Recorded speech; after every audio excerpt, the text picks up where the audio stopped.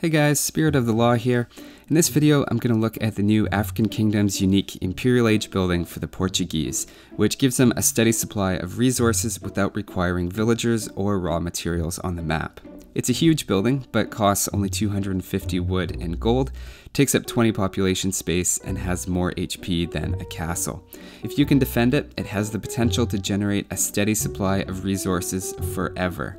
Immediately you might think that sounds completely unbalanced. What, Portuguese get infinite resources whereas other civilizations don't? The critical question though is at what rate are they getting those resources compared to the 20 villagers of population space that it's consuming? Is the Feitoria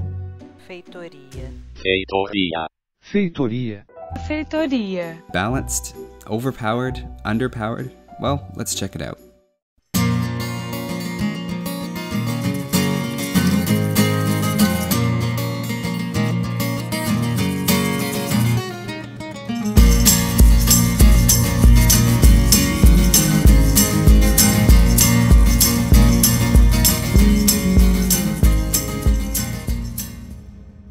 First, we have to know how quickly a Feitoria generates resources, so let's figure that out quickly. It turns out, at the moment anyway, that it's 42 food and wood per minute and 27 gold per minute for 138 total resources per minute. Since we're in the Imperial Age, I'm going to assume that selling 100 food or wood is worth 14 gold at the market, and maybe stone is selling for 100 stone for 90 gold, which is where it's at the start of the game, and sometimes that goes up and sometimes it goes down. It really depends on how the game goes.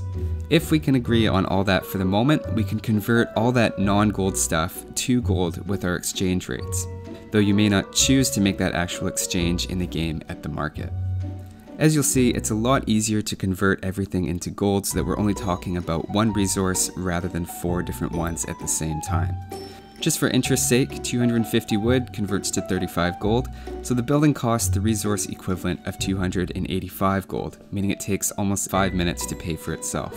If you have guilds and stone is in high demand and selling for 150 gold for 100 stone, that moves it to 3 minutes and 29 seconds. And if all the resources are selling at 14, then it takes just over 6.5. So for most games, our window is probably 4 to 6 minutes to pay back, which isn't bad. They're certainly worth getting from that point of view, but it's only one way to look at them. What about taking up that 20 population space though? Is it producing resources as quickly as 20 villagers and trade carts? Well, let's see how fast Portuguese villagers collect resources in a perfect world. Here they're right beside their respective resources, and those are their gather rates after 4 minutes. That means the Feitoria is working as much as 1.2 lumberjacks, 1.7 farmers, 1.1 gold miners, and 1 stone miner, or a total of about 5 villagers of work. Yet it's taking up the population space of 20. So that definitely doesn't sound overpowered, even if you're getting slower collection rates than that in a real game. It's just not even close. It's pretty obvious that in a team game you'd be better off getting a few lumberjacks and farmers and then stacking up trade carts with the 20 population space, and it seems like a huge mistake for the Portuguese to do differently.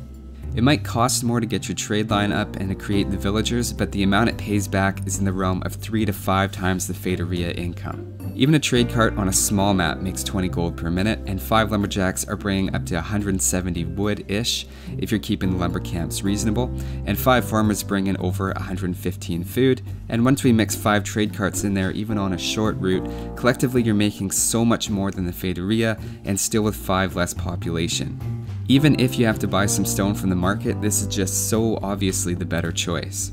Unless your trade route is impossible to protect, we can pretty definitively say it doesn't make any sense in a team game to go with a Feitoria from an economic point of view. Case closed? Well, not quite yet.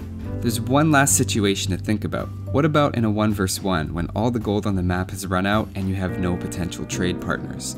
Can 20 villagers on wood and food bring in enough resources that you can sell them at the market to get as much gold as what we said the Feitoria is worth? How much gold are 10 lumberjacks and 10 farmers generating when you sell it at the market?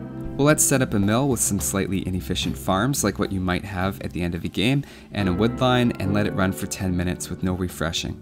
While we let it run, we'll have to think about what the cost of all this is.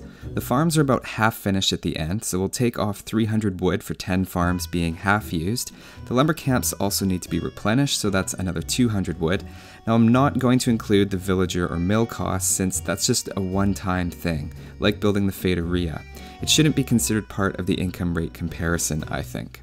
If we do it this way, we get about 5,000 resources from the 20 villagers, which is right around 500 resources per minute, or about 69.8 gold worth of production per minute using the market rates. Remember way back at the start of the video, the Feitoria produces 63.1 gold per minute worth of resources. It looks like in this specific situation where you have no gold left on the map and are relying entirely on selling food and wood at the market, you could make the argument that the Feitoria is giving you comparable value, but without the hassle of reseeding farms, refreshing camps, and a nice infinite source of stone, all in a building that's more difficult to raid than a villager-based economy.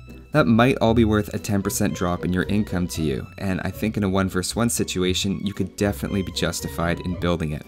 But in a team game, you should always prefer trade carts if there's a possible trade route.